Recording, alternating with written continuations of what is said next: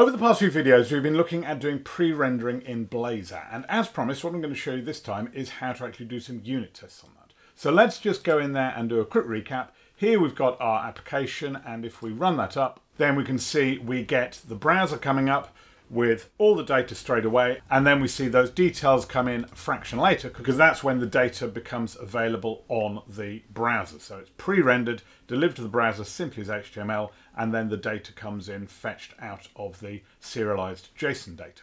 And so what we need to do is write some tests for that. So what we had to remember was the component itself, the home.razor, and then the problem we've got is this persistence service, which was doing that work of creating the data both on the server and then on the client. And that's something we're going to have to mock to make all of this work. So I've already put in a test project using XUnit. I'm going to need to add a couple of things to that. I'm going to add into there BUnit, which is the library for testing Blazor, which we did a video on a while back. So we'll have a look at that. And also I'm going to need a mocking framework. So for that, I'm going to use NSubstitute. So let's also get hold of that. And so that's got all of that going.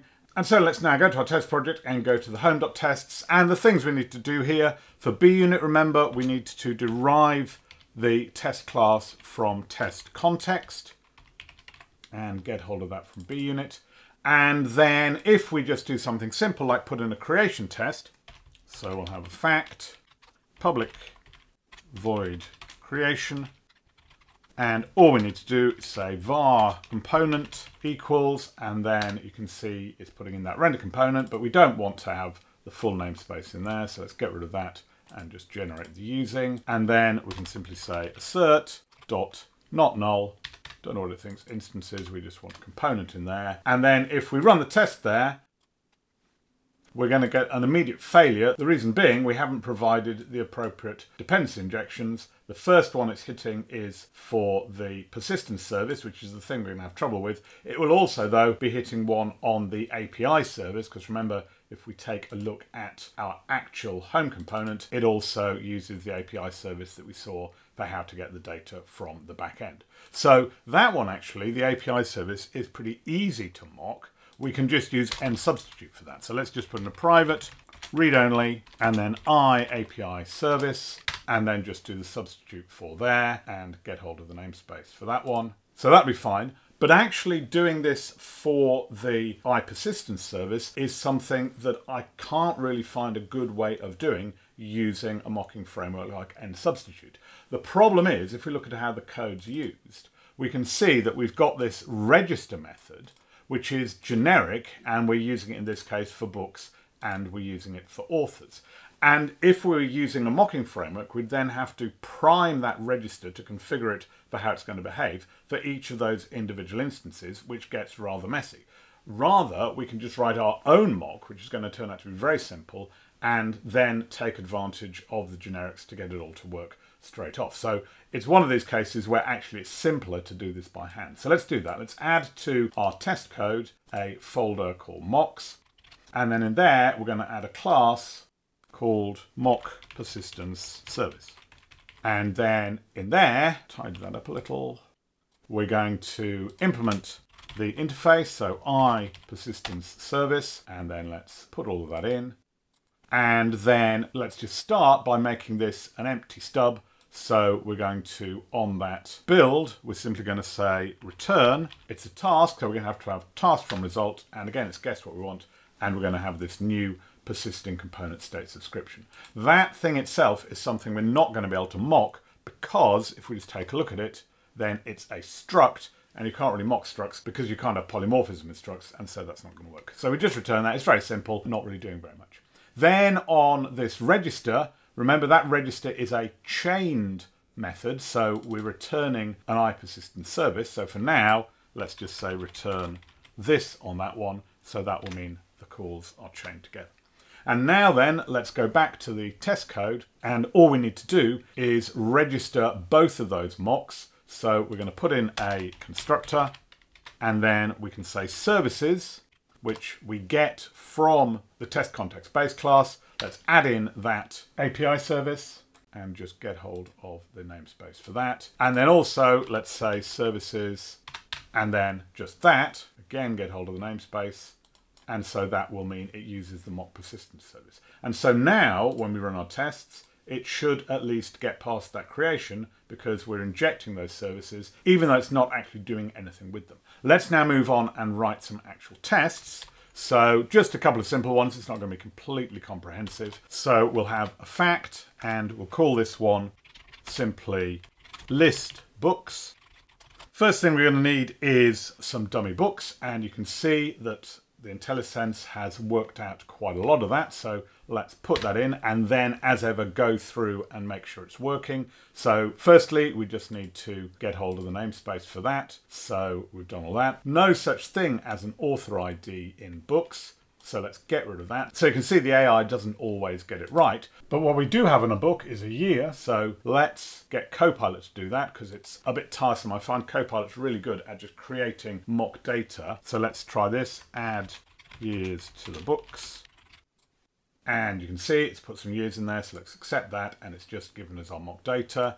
Then we can see the API service get books is returning a set of books. Now, remember, if we just take a quick look at the Razor page itself, we have a table of books and a table of authors. So in our tests, we also should be saying underscore API service get authors, and that just wants to return nothing at all for now. So we'll just look at books, and then in another test, we'll just look at authors. We then render the component, that's good, and then it's completely got it wrong in terms of how to look this up because we're not using list items, and also it's not being very thorough, it's only giving us the count. So what we've got to say here, var cells equals, and then we're going to look this up, component, find all, and we could just go for TD, but I'd rather be a bit more precise. So we're going to go table, tbody, trows, so that we've got everything in there. And then we simply need to test for that. So what I'm now going to do is insert .collection, and then again let's see if the AI can get this right.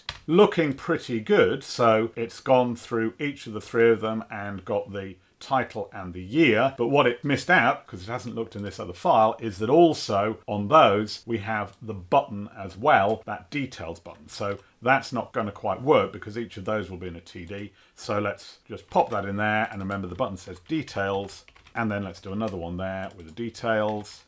And let's do another one there with the details. And that's looking pretty good, I think, for the test. So we create some dummy books, set those up to be returned by the API service, and then we look to see if it's created the table. But that is not going to work, of course, because we haven't yet done that mock pre-rendering service. And so you can see that it's not getting anything written across. Before we do that, let's also just add tests to the authors. And again, let's see if Copilot can do this. And see what happens there. And let's approve that and then go through and see if we can fix it. So we've got a list authors. It's generated some authors there. Not entirely happy with that because it's given them each the same first name, even though it's given them different last names. The names themselves don't really matter in testing, so we don't want to have to think about it. So let's just change those first names to look like that. Then it's done the get books. It's done the right thing to return an empty array, but not very good style because empty arrays nowadays we can just do like that. It's then got the get authors to return authors. That's good. It's rendered the component. It's looked for the cells in exactly the same way. So it's clearly copying what I did there. But what it's got slightly wrong is it hasn't got those cells correct. So if we look again at the markup, you can see that for the authors table, we've got first name and last name. So let's just go back and do that. So that wants to be duplicated each of those, and then that's going to be author digit 1 and then surname 1, author 2 and then surname 2, author 3 and then surname 3, and that should be the correct thing. So I really find that Copilot is very, very helpful when you're doing things like testing because you don't have to be very clever to write tests. It's actually very boring and monotonous, just repeating data, making things up, and that's what Copilot's really good at. I wouldn't ask Copilot to work out how to implement my mock persistence service. Well, I've tried, it's not very good, so I'll show you for myself, but certainly for the test, that's pretty good. But again, those tests are going to fail because we haven't put in that mock persisting service. And so let's start doing that. And remember, the thing that we're doing is we register for each of the data types, we pass in with this register two lambda expressions. We've got this one that takes some books and puts it into the actual variable books. And we've got this one that fetches the books from the API service, or similar with authors in the second case. And remember, the reason we did it like that is we don't always get the data from the API service. Sometimes we get it from the store of the pre-rendered data that we were talking about. Now, thing to bear in mind, we are not, when we're writing these tests, trying to test that that whole pre-rendering mechanism works. That sort of thing has to be done in an end-to-end test because it involves actual interaction with the browser. We're simply writing code to test that this component does what it's supposed to do. So all we need to do is write something that gets the data out of the one function, this one, and puts that one in there. And so a very simple implementation would just be this. All we need to do is take that assignment and then invoke that creation. And so the creation will create the data, and then the assignment will put it in the right place. Much, much simpler than the real code. Slight problem is the creation isn't returning the data, which is the data type T. It's returning the task of that data, because this has to be asynchronous. One way to get around that, we could just put result in there, and that just blocks until we get the result, which of course in testing code means nothing because we're not really running asynchronously. The data will just be immediately there. So actually that's all we have to do. And if I run that now, then you can see we're getting the green lights because it calls this twice. Once will be for the books, once will be for the authors. So let's just run that in debug. We hit that, and if we look in the call stack, you can see that's coming out of the call there and just copying the data over. And then if we go again, it'll do the second one, and then everything's working fine. So we can see how it works. There is a slight problem. I might accept that as a solution if I were doing a code review, but it does have a little bit of a flaw in that the build isn't doing anything. And that means that it's not being tested, and that means we could make mistakes. And so if back in the actual component, someone were to make a mistake and miss off the build, so say they tried to use it like that, then they're doing the registers, and at the moment that is going to pass the tests because all the work was done in the register and none of the work was done in the build. But if I run it up, then we can see it's just sitting there loading. We're not getting any data back because the build has to do some work. And so I think it's more realistic if we put code in there to make that work. And it's pretty simple because all we need to do here is make sure, rather than executing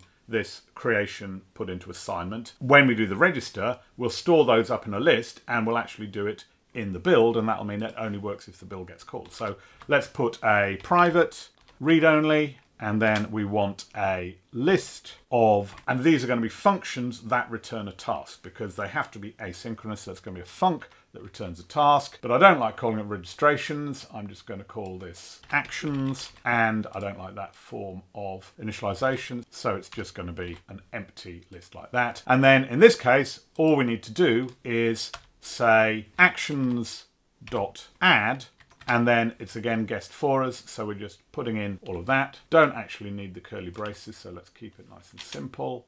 And so tidy it up like that, and that works fine. And then in here, we've just got to loop through them. So what we're going to do is make this async, and then we just say for each, and then action and actions, and then that's all we have to do, await the action, because that's going to then be calling that bit of code there. We no longer need the task and result now that we've made it async, so we can just return a new one of those. And that should now, the important thing, is fail when we run the tests, because remember that build was never being called, and so we're getting back to where we were before. But now if we put this back to what it was and do the build, and then we run the tests, we can see that's all working fine. And of course, when we run it up, that will now be working fine as well. So that's really all we had there, how to do the testing. Very simple, it turns out, this mock persistence service, with maybe that slight complication of storing up those functions and calling them later on to make it work more like the real thing. But just one of those situations, I think, where you can get yourself tied in knots trying to do this with a mocking library like NSubstitute, when just writing your own mock is very, very simple. And that's going to be reusable wherever we're using this persistent service. We can test it with this. Remember, as I said, though, we're not testing here the pre-rendering because that has to be an end-to-end test. We're testing just the component itself. And we also saw along the way quite nice use of Copilot, particularly when you're doing testing. We saw some of the pros, some of the cons, how you've always got to examine the code you're given, make sure it makes sense, and tidy it up as you go along. So that was it really for that part of pre-rendering. We've got a few more things to look at on this project in terms of how we communicate back with the API, but we'll see that next time. So if you're interested in that, do click like, do subscribe, and I'll see you for the next video.